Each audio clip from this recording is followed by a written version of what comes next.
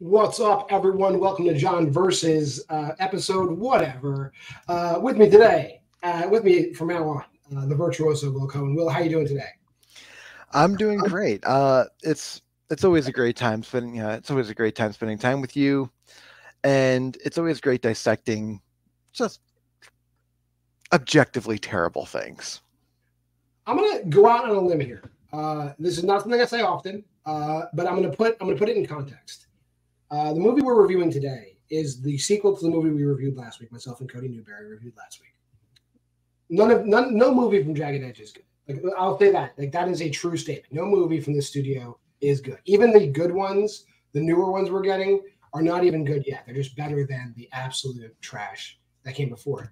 Fair. This movie, though, this movie is a post Winnie the Pooh Blood and Honey 1 movie because it was released December of last year. So it really isn't that old, this movie. And I feel, and you feel free to disagree or agree, I feel like they were actually trying a little bit here. Like, it was still horrible, but I feel like some of the dumb stuff you normally see was kind of absent from this movie.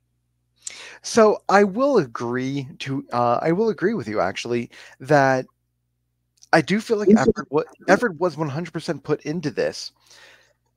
And at least for me, it almost feels like they're aware of like the typical Jagged Edge tropes, because like the tropes are there. Like, the majority of the Jagged Edge tropes are 100% here,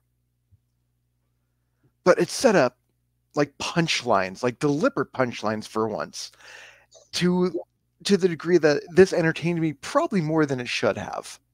I'm going to agree. And before we go any further, it was Pterodactyl last week. Now it's Pterodactyl 2. Looking forward to the weekend? Yeah, be fun. How the hell did you swing this one? I know a guy. Went off into the woods by themselves and I heard them scream. Can you still hear us screaming? He didn't come back out.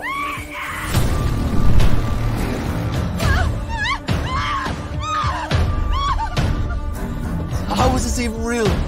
Couldn't be. I dreamt about being devoured by this monster.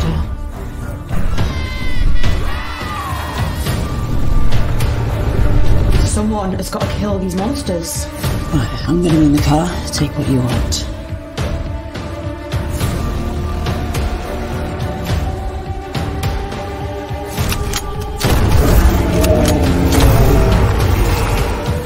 This is a safe space.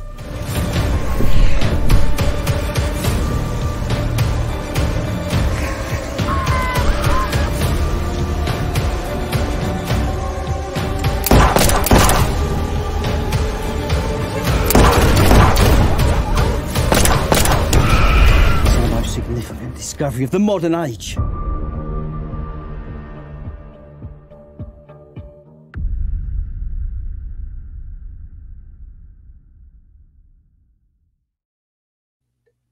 As usual, I had not seen that trailer. I'm just going to fucking flat out object. This is not humanity's last stand. I don't know who on the marketing team decided that they were going to put these people at Jagged Edge they are just so full of shit, you guys. Humanity's last stand. Give me a fucking break. I'm actually angry that those words came across my screen because that is not the plot of this movie at all. We're nowhere near the last stand. Jesus. Will, say something. We'll attack the block. This is not, John. Let's just be honest right now. But the thing is, though, is that this film, I feel, had it just taken 2 more steps in the right direction, it literally could have been the next Attack the Block.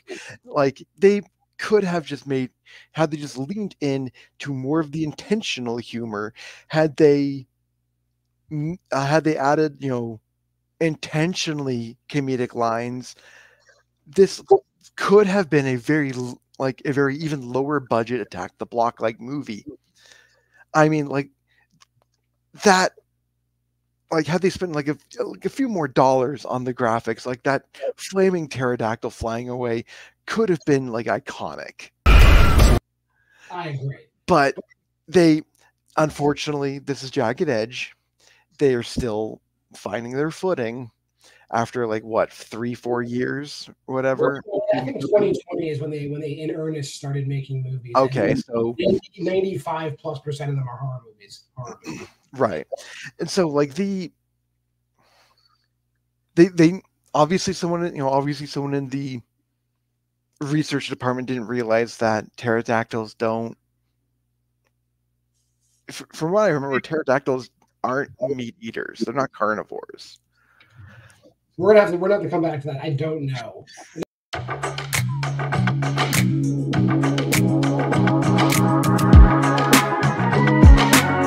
They might be. Whatever. The ones in this movie are. Right. And they're correctly identified as there's no debate in this movie that they are pterodactyls. Everyone's like, "That's a fucking pterodactyl," so that's good. We're going to go over 2 things here. One is the description of this movie, the synopsis of this movie, as relayed on Letterboxd and as relayed on IMDb, is also wrong. A sequel to Pterodactyl, where a rural paintball weekend getaway turns into a living hell. That doesn't happen. There's no real paint. They're not there for paintball. First of all, there's no paintball gear. The 5 friends go there. It's just basically the 2 frat dudes trying to get laid. Weird 5th wheel friend with glasses and a beard. And then the 2 girls. That trope number 1. Yeah. One who's hot to trot. The other one who's just like, trying not to get raped. Fine. Well, I'm going to get some and you can chill. Okay? That's what happens.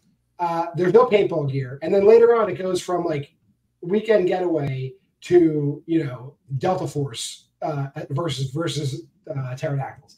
But let me throw up this box art as well, too, because I'm going to give them kudos. That box art, even though neither of these characters are in the movie and neither of those weapons are in this movie, this art at least captures what happens in the movie, because definitely there is a cabin, as you can see back there, and there are characters with guns, and they are clearly outmatched by pterodactyls, because as in this one, that girl's not even ready to fire, and this guy's facing in the wrong direction. They're about as effective as the people in this movie are fighting these pterodactyls. That's true.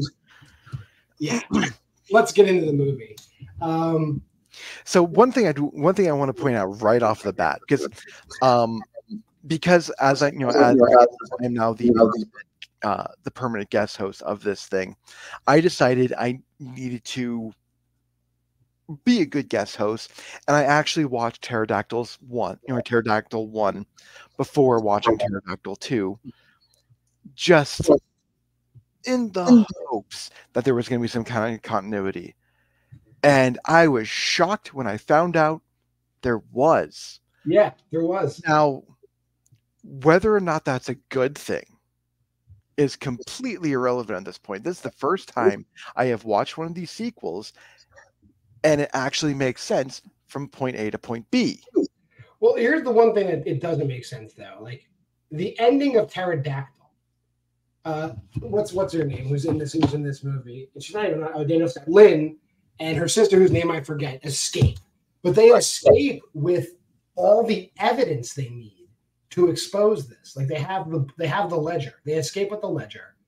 And clearly, there's probably tons of evidence in the house that burned down. And chief of police is also dead.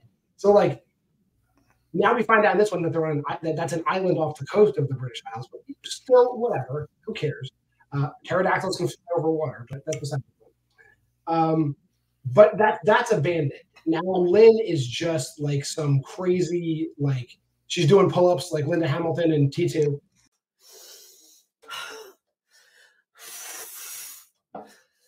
So she's some really shitty dollar-free version of Linda Hamilton in Terminator 2. And she's crazy because no one believes her, even though clearly by what Ash, the nerdy guy, I guess he's a nerd. He has a neck tattoo. He's a nerd. He's the nerd. Did research on the dark web. So there's clearly there's a huge conspiracy community that knows what's going on, yet no one in typical Jagged Edge fashion, no one's doing a fucking thing about it. I've been doing some research. The dark web. Yeah, that's how I tracked you down. Well, at least in this one, I can understand to a degree why no one is doing anything about it.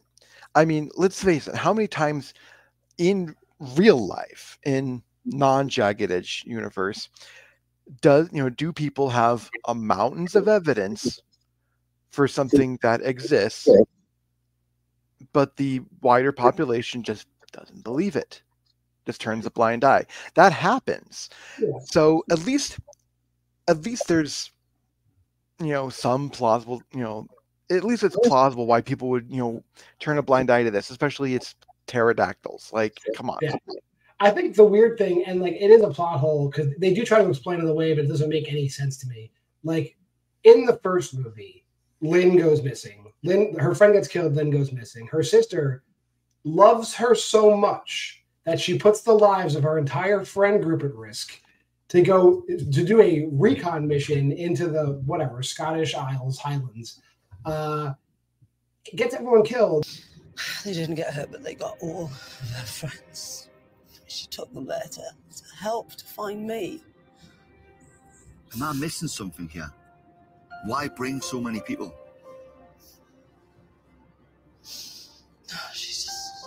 She feels like she's led them to their death. They survive this crazy ordeal, and then all of a sudden they just stop talking to one another. Like, I don't buy that for a second. And they didn't really do a good job explaining why they stopped talking. It's just like, we don't talk. It's like, you should call your sister. Just wish that she could have said something before she left. Anything. Why don't you call her? Like I did catch that. Like I know these films don't deserve justification. That's the one thing. Now, that was the one point I think I could potentially justify, because with any kind of massive trauma like that, that kind of trauma can drive a family apart. That's about as much justification as I feel like this film needs. I mean, they could have said that. They could have. They could have said that, but it's literally the sister's name is D. I just looked it up. D has the legend. So I just don't. It bothers me that there was like literally zero. Like when they're leaving, they're at the end of the first one. They're going to expose this shit. They're going to tell everybody. It looks like no effort was put into it. They just stopped talking, and Lynn goes crazy. Like that's like fine. I guess they couldn't get the one girl to come back, though she's in every other movie. So I don't understand. Right. The busy schedules of these Jagged Edge actors. That girl does appear.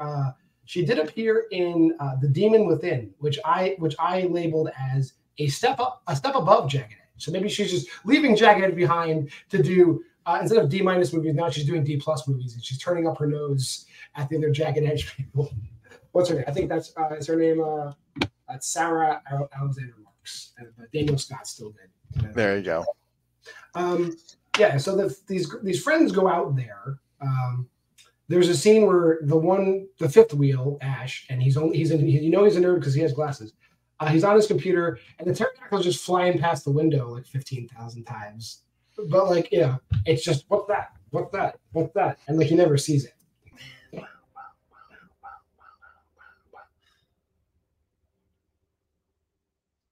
And they have like literally the lamest party I've ever seen.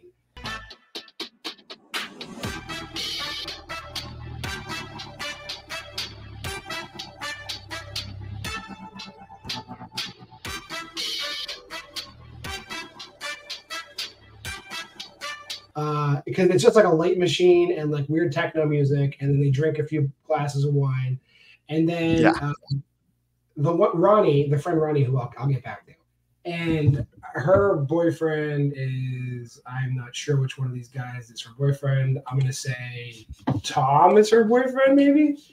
Whoever, one of these guys is her boyfriend, and she drops the line, "I'm gonna go pee," and he's like, "I'll come with you." And because whenever a girl says out loud to a group of people she has to pee, she's really asking for sex. I'm gonna go for a week. Oh, I'll come with you, Ron. I didn't go to Scotland when I was in when I was in Europe, when I was in the UK. So I didn't get to know the vernacular of Scotland. So maybe we're learning things. I doubt it. Yeah, but maybe.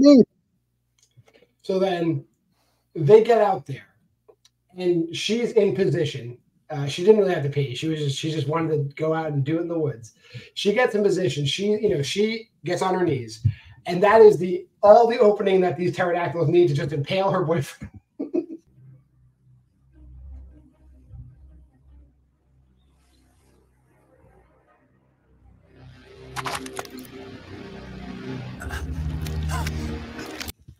Which I think, honestly, I gotta give it props. It's clever.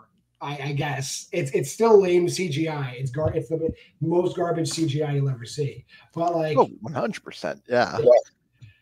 And then she just climbs a tree and is screaming.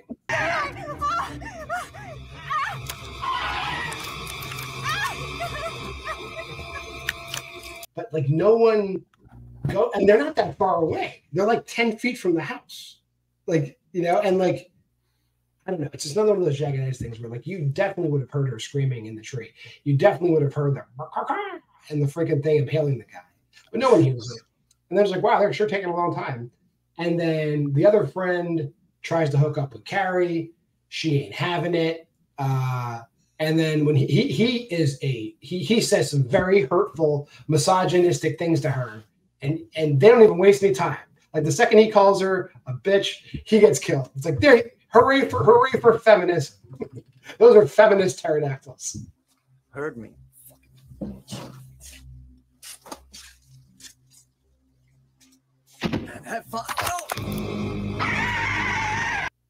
Again, these are not good films. Yeah.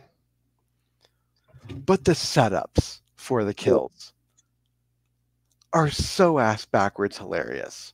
Whether they were making the intentional decision or not, these are still hilarious kills. Like you said, they're definitely not scary, but they're no. But Jurassic Park, this isn't. Jurassic Park 3, this isn't. That's true too. But at least,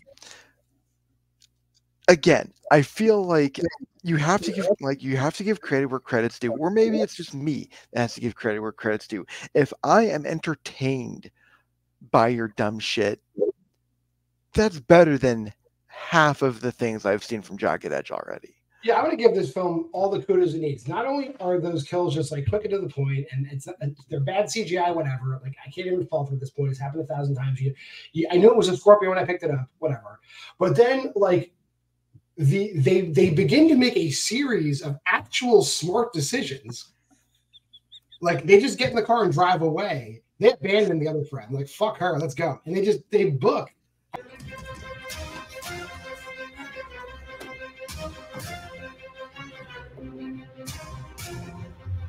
And then in the car, they have the most rational conversation I've ever heard two horror movie characters in a Jagged Edge movie have. Look, this just never happened. We know that pterodactyls don't exist. We can't go back to society and oh yeah, we were attacked by pterodactyls. They're going to think we're fucking crazy. And the girl's like, you know what? You're right. And that's 1,000% right. How can we never tell anyone? Who's going to believe us? You know what you saw, and I know what I saw. But who in any state of mind is going to believe our friends got devoured by a bunch of dinosaurs? That actually becomes the golden thread of this movie that no one's going to fucking believe this. We got to keep this in house and take care of it. Yeah. But the one thing I will critique, again, no script supervision in Jagged Edge movies. Every time there's a driving shot, it's during the day, even though it's the middle of the fucking night.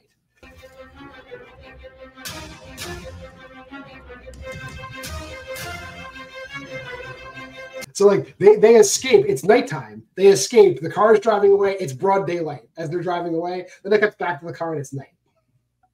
And that happens a lot. Yeah, there's no continuity or no continuity direction in these films at all.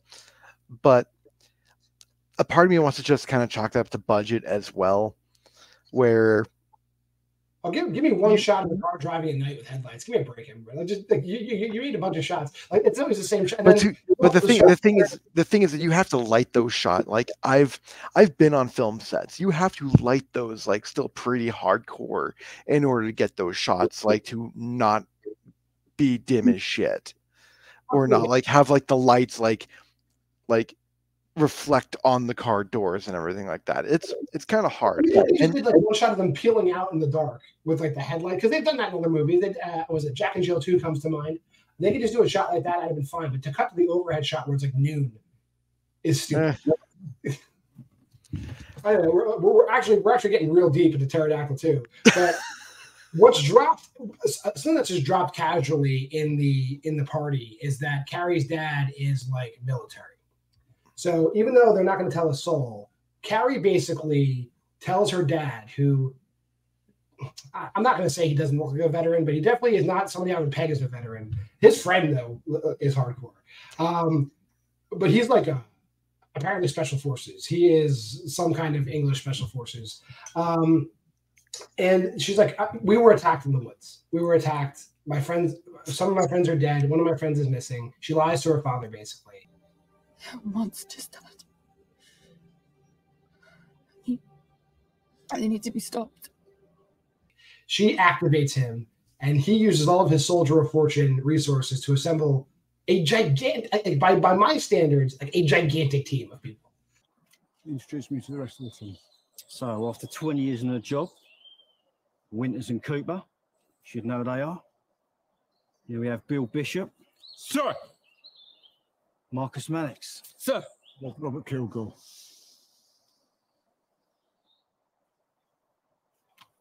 Here we have the girls. Daniel Langford, Michelle Wallace, and Lauren Adams. There's what? Like he has a team of like 8 mercenaries. Right.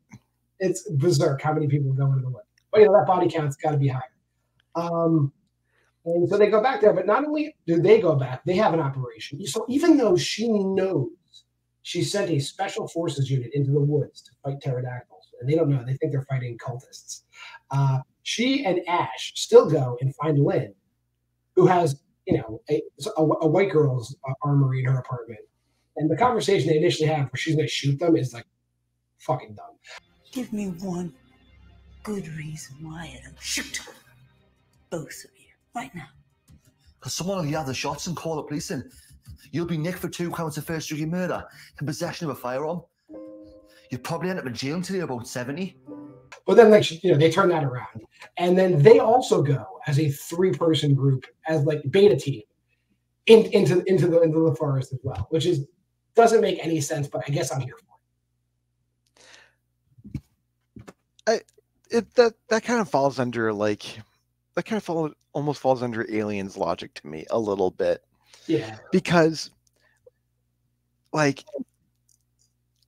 if you didn't know, apparently James Cameron's big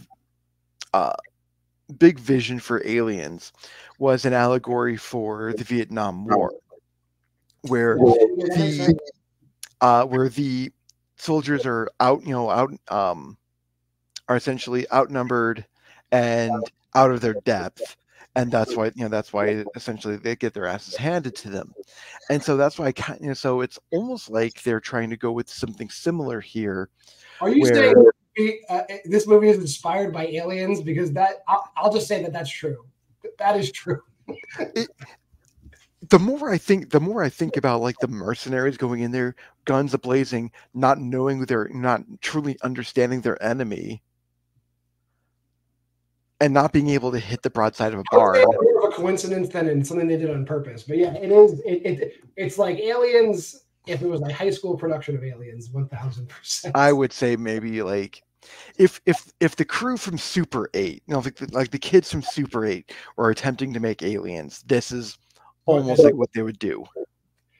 And here's another weird thing that happens, right? So not only are there 8 mercenaries in the group that go up there, the second in command, I believe his name is John. Great, I'm glad I share a name with that guy.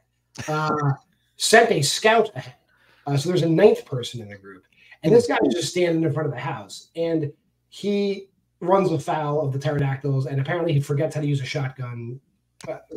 and does not succeed in killing the pterodactyl that kills him.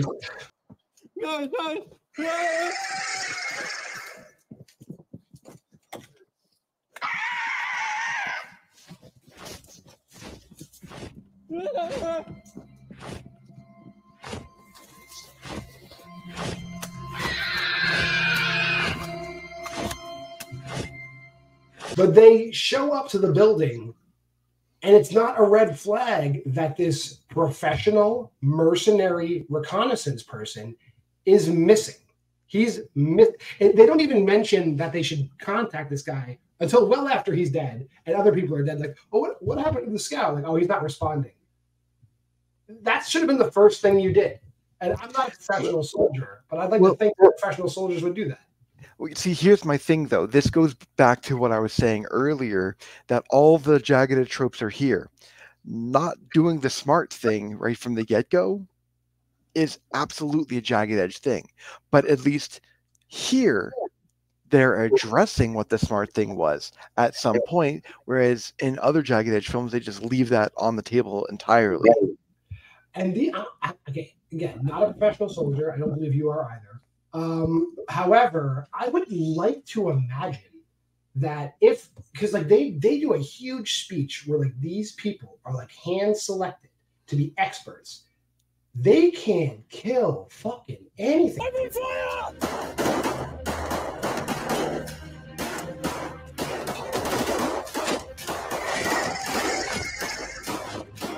Not only that, but they apparently don't know how to use anything other than handguns.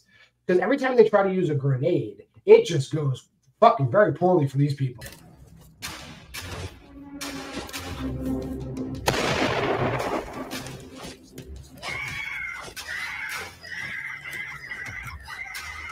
Like the one guy blows himself up. He's just like, he throws it and it blows up as he releases it. Like that's not even how grenades work. But hey, no. Whatever. So like the one criticism I'll have, like if you're going to have 8 or 9 guys, where's your one sniper? Right. Like some of them have like handguns, some of them have rifles. The one dude has a fully automatic machine gun. They're firing like as far as I know. And you see the pterodactyls like getting hit, but like how are they not killing them? Like they're not killing them. Like there's times when pterodactyl lands right in front of them. All of them, half dozen of them, open fire at point blank range, and still one of them gets killed, and the pterodactyl like gets away.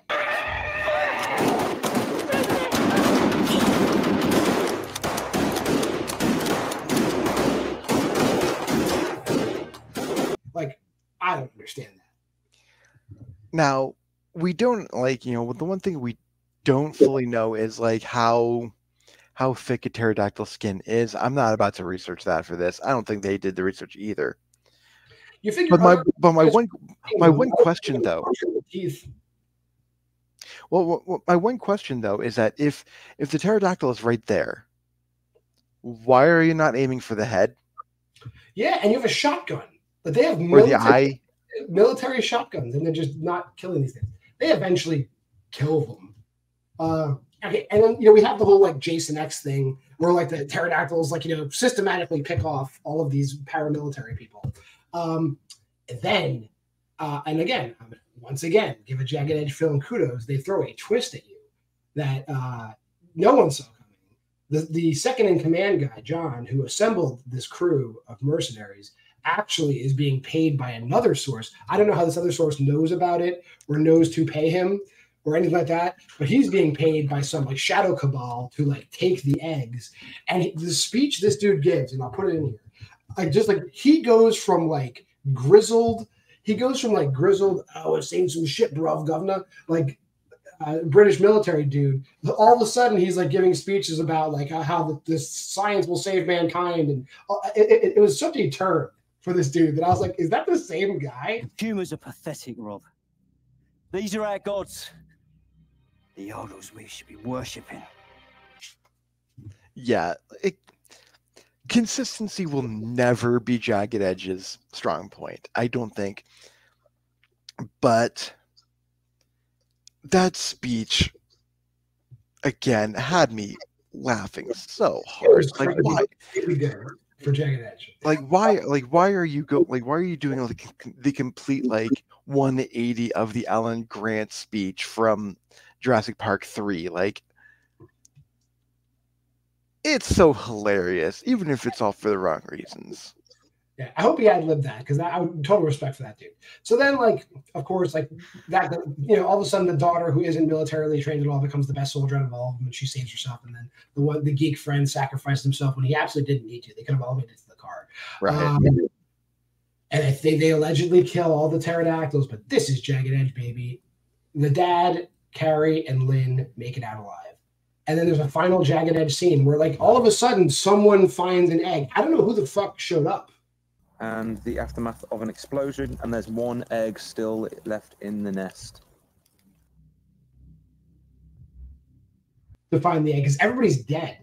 But there's one egg remaining. Where was Charlie team? I didn't know there was a fucking Charlie team. Like, it's crazy. It's totally Jagged Edge. Anything we left out of this movie? I don't think so. All right. Well, normally, this is the point of the film when I would say the champ Luis Booth has asked us to create drinking games, but unfortunately, Luis is no longer the champ, and I don't think Dylan drinks. So we're just going to go and do our own thing, and there'll be more segments later. But we'll also tell us a drink that we can make, and we're also still going to give you a drinking game. It'll just be like the Your Milwaukee Beers drinking game for this movie. So, Will, have you prepared a drink and a game this time, or just a game? Oh, I did prepare a drink because as soon as I watched this, it's like I decided to plug words in to Google to see if I see something existed, and I'm beginning to think that I've been doing this consistently enough for these films that I'm thinking that people just make drinks up and call them backwards as shit for no apparent reason. There is literally a drink called the Pterodactyl Cocktail. All right. Now, after seeing the ingredients of the drink, whoever made this was clearly high off their goddamn mind. Let's hear it. Okay. Now, I will point this out. In the ingredients, under how to make, the word "throw" is in all caps for no reason whatsoever. So it feels like the guys who made this film maybe made the cocktail as well. Possibly. So it says, "Throw all ingredients with ice and strain into chilled glass." Make sure you throw it. So it is 1 1/3 ounce, very specific. Very specific. 1 1/3 ounce. Heyman's London Dry Gin. The more I'm thinking about this, the more they did this. It was 100% the makers of this fucking movie. This is a gin drink? Oh boy, you strap in. What else? Oh, it gets worse. Okay. 5/6 an ounce. What? I know. Okay. 5/6 an ounce Vermouth di Torino. If you have vermouth, just throw it fucking in there. I don't care. Yeah, we're not saying you have to get these brands. Just get these liquors. Exactly. 1/2 ounce of. I might be pronouncing this wrong. I'm just gonna go out there. Gentian liquor. It says, for example, soothes, sailors, etc. I have no idea what the hell this is. We'll put the recipe in the description of this video. Go ahead. Oh yes. And this is my favorite one. 1/12 of an ounce. Why? Okay. 1/12 of an ounce. Of absinthe? What is it? It is absinthe. It's like Coke the glass of absinthe. All right. I have absinthe. It's good. We're good. But have you ever mixed absinthe with gin before? That sounds like a horrible idea. Now there is a drink that I had once where you mix. I think it was absinthe. It was absinthe, melon liqueur, and I think it was. That makes sense. I think it was vodka as well. That's probably not offensive. And it was called the Green Lantern. That thing fucked me up. So I can only imagine this would just do the same. But how do you even measure 1/12 of an ounce? That's just like you coat the glass with it. That's a 12, I imagine. Because I've seen drinks where you just coat the glass in absinthe. So I imagine that's what Then why don't you say that? Because you're the people who made the people who made this made that and spent more time with this than they did with the script. Okay, so we're gonna make these pterodactyl cocktails, and then what's the drinking game that you play with them? So the drink, so obviously the drinking game that I have has to involve every single time someone gets killed. Okay, that's by a pterodactyl. It has to be.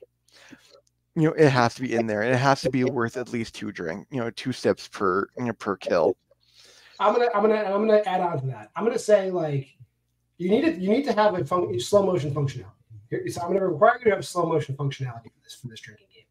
Anytime a group of the commandos are shooting, and one of them clearly passes through the gunfire of one of because it's just CGI muzzle fire. Anytime one of them clearly should be getting shot by friendly fire, take a shot, because that happens. They're strafing through each other and no one's getting shot. Do that. Absolutely.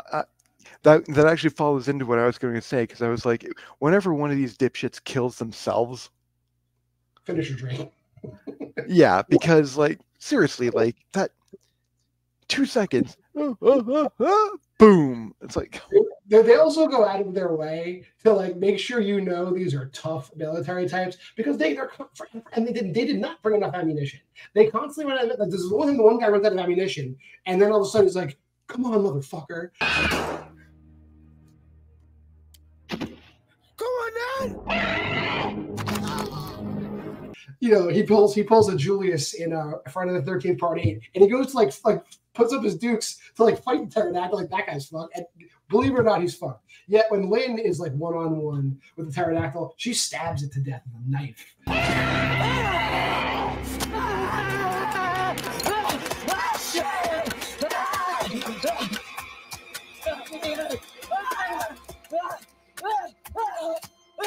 Like, mind blown. She is Linda Hamilton.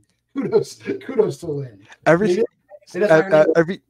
single time there's a big jet of blood, you need to take a drink. Yeah, because there's surprisingly a lot for a Jagged Edge film. There's surprisingly a lot of like blood. There was blood budget. Post Winnie the Pooh. We're living in post Winnie the Pooh Jagged Edge world, so it's the same as it was in Croc and all those movies like where they just we can afford 3 gallons of blood. We're good. They use it. Yeah. Did you notice at the end of the movie, Carrie has like this gigantic like burn welt on her head, but they never show you how she got it?